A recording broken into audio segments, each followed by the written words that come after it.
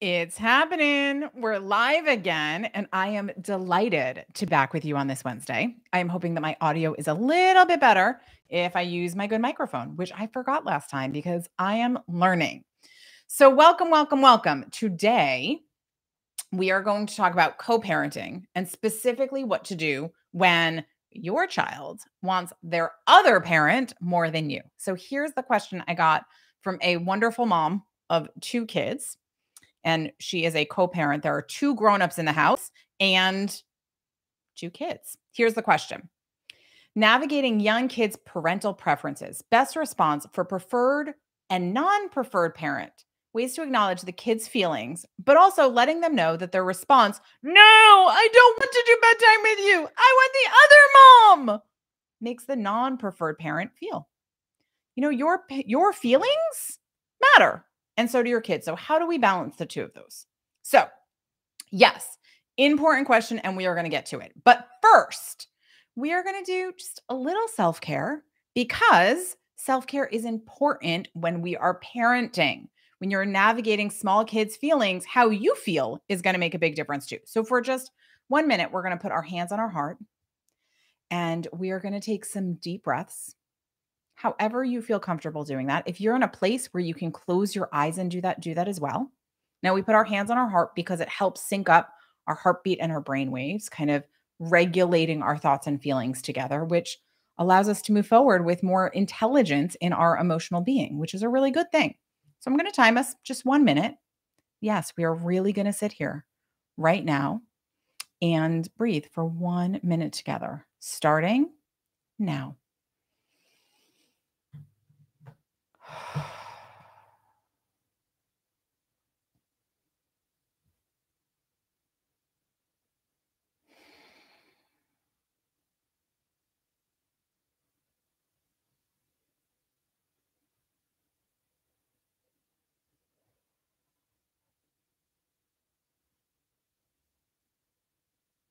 You get to give yourself this 1 minute of peace, this one moment, maybe not of silence because people around you are talking, but with your hands on your heart, just keep breathing.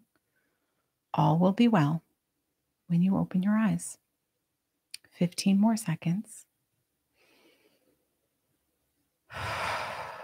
You get to take a minute for you right now.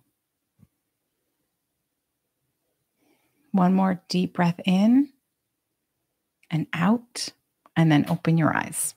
And yes, we do need to come back and enjoy the conversation together. But that 1 minute, I wonder what feels different for you. I feel a little more present. I feel ready for this conversation and prepared to chat through what we're about to talk about. How are you feeling? Put in the chat, even if you're watching the replay, how you are feeling now that you just took a moment. Sometimes we think of self-care, especially as busy humans, busy parents, that I don't have time for that. Yeah, you do. Model for your kids what it looks like to take a break. Do it yourself. And even if they're climbing all over you and they're asking for help, say, sit with me, do it with me. It can help. So now back to co-parenting and that challenge of navigating kid preferences, because it's a big deal.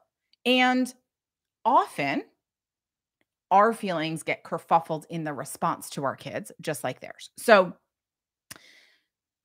taking a minute to breathe when your kid does something like that, or before you even start bedtime, if there's a particular moment that you know your kiddo tends to want the other parent or something else or done in a different way, take a minute before you start that activity and breathe. You can do it with them as part of the preparation, but then you're more ready to navigate that moment. So that's one. Two, be prepared for that request. Usually it's not a one-time request. There's a pattern of it and your feelings get hurt over and over and over again. So don't be surprised when it happens. Be prepared for it. That allows us to be responsive, not reactive. When we get reactive, we are engaged with our kids from a place of our hurt feelings. When we're responsive, we are being clear and thoughtful, and we're going to have our feelings later about that because that's sometimes what needs to be done. So that's number 3. You get to have all of your feelings, all of your hurtness, all of your frustration, all of your anger, all of your whatever it is for you. You get to have that, but not in every moment that it happens. So having that feeling and saying, this is not the moment for me to address this. This is the moment for me to get my child in bed, and I'm going to have my feelings later. Just like when you're in a work meeting and the client across the table is saying something ridiculous, you don't pour water on their head and tell them they're being ridiculous. You wouldn't have a client for very long, or maybe a job for very long. You hold your feelings. You are professional. You do the thing that you need to do, and then you have your feelings later. Same here. You have to have your feelings later so that in the moment, you can do the job you need to do, which is getting your kid to bed. So what is possible in that moment? If you're prepared for it, if you can respond instead of react, then you know what to do. Now, depending on your family dynamics, depending on what's possible, maybe you change, maybe you don't. For me, that is a combination of how your child asks and what other logistics are there, and if you are prepared for a teaching moment or if you had a hard day. As in, if you've had a really, really, really hard day and you're on your last bit of anything, then just switch parents, because you're not going to be able to do that with grace. You're not going to make it a teaching moment. You're just going to get frustrated and angry and feel worse and use up the last little bit of anything you had. But if you can use it as a teaching moment for your kiddo, then go through that hard moment. Okay.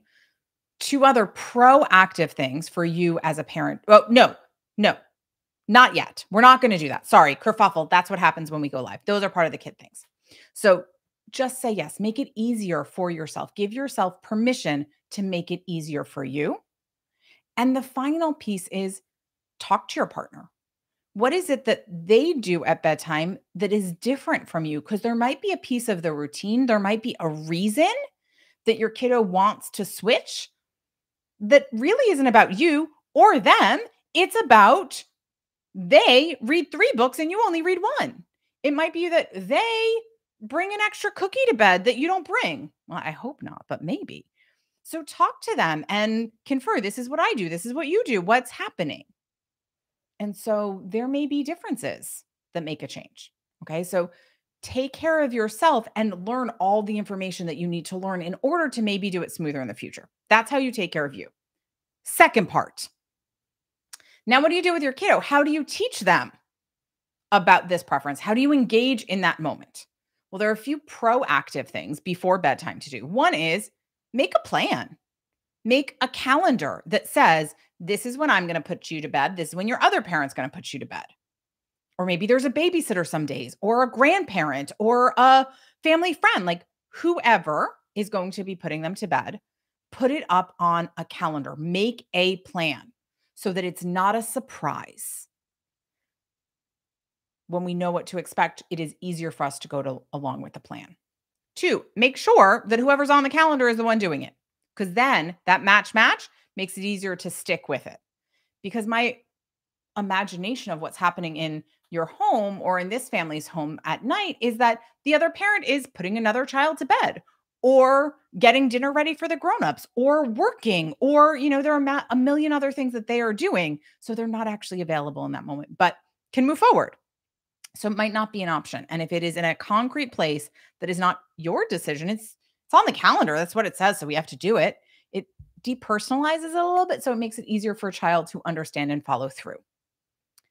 3, if you want this behavior to change, then at some point you have to let it not work. As in, when they say, I want my other parent, not you, you have to say, I'm the one you have, my love. I'm here. Let's keep going with evenness, because that will help them get back on track. Okay. If their whining works, then they are going to keep whining to get the other parent for whatever reason. We may or may not know, but we don't want to let that switch happen. We want to keep going.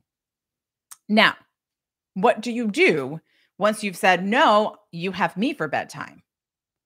Often what happens in many homes is that we then get in a conversation with our kiddo about, what is it that you want? What do I want? What's happening here? Why are you asking for them? What's better? That hurts my feelings. All of this commentary. Well, your kiddo's upset and they're not thinking clearly, and they might not have the words, or they might not even know why. They just might know that they have this impulse to want to change it, but they're not sharing it yet. So You are going to say, okay, I hear you. You have me though. And then keep going forward. What is the next step that needs to happen to get bedtime to go smoothly? What is the next thing on your agenda? Is it putting on pajamas? Is it reading a story? Is it brushing teeth? Whatever it is, move along and talk about that step. Okay, it's time for us to sit down and read a book. So, do you want to pick a book? I want my other mom. Okay, then I'll pick a book tonight. You go over, you grab the book, and you sit down and say, "Okay, I'm gonna sit and start reading." And you sit down and start reading. Stop having the conversation about this debate of one parent versus the other parent and move forward with the action that needs to happen and start reading. You stay focused. Be willing to talk to your child and stay engaged with them around the thing that needs to happen. Now, I know kids can be very persistent and kids can sometimes perseverate on wanting to be in that conversation with you. So they'll say things like, "Why are you ignoring me?" Or "It's not okay," or "You never listen," or "I never get what I want." Really good information that does not need to be addressed in that moment. And I would keep moving forward and keep moving forward. Read the book ends, maybe read another book, maybe it's now time for bed. And move forward with the "I'm going to tuck you in." Now, I promise I'm not delusional. So I don't think that they just are magically going to get in bed and lie to sleep quietly, even though they've been yelling on the floor for the past 15 minutes that they want their other parent. I'm clear that that is not going to go as smoothly as it sounds right here. But having been in hundreds of homes because I do home sessions with families, what I know is the more that you stay on track with the clear, positive, action based directions, the more likely it is that that's going to work. That at some point you're going to say, "Okay, it's time to get in bed. I'm going to turn off the lights and I'll sit here till you get in bed." The more you stay in that conversation and not fight with them, the more they get that that is the only option forward. That is the only next thing to do. And therefore, at some point, they get up off the floor and they get in bed. Now, might there be other things that have to happen in between? Maybe. But without knowing your particular family and the details of your life, this general concept is the best I can do in a YouTube video. So if you have specific details you want to know, let me know, reach out. I'll put my email in the description so you can ask questions or you can sign up for my mailing list to get other information that you can pair with this. But the more that you keep moving forward and then show your child love when they move forward with you, the more likely they are to listen. It also is possible that this type of behavior, the "I want something else," right? It's not necessarily about the people, but maybe you give them a red cup and they want the blue cup, or maybe you give them pretzels and they wanted goldfish. Or if you're seeing this switch that constantly happens, there might be an easier moment in your life to address this issue. It may be easier during snack time to switch snacks. And when you give them pretzels and they say, "Oh, but I wanted goldfish," you end up giving them goldfish. Well, maybe you want to start giving them saying, "I gave you pretzels and now we're going to have pretzels. Next time we can have goldfish." That might be an easier moment to teach them that lesson than at bedtime when everyone's tired and you're coming up against the deadline of if they don't go to sleep now, tomorrow is going to be hard, and all of those competing elements that bring in anxiety.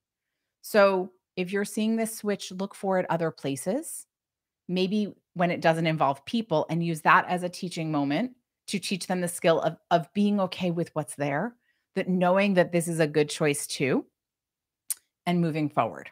Okay.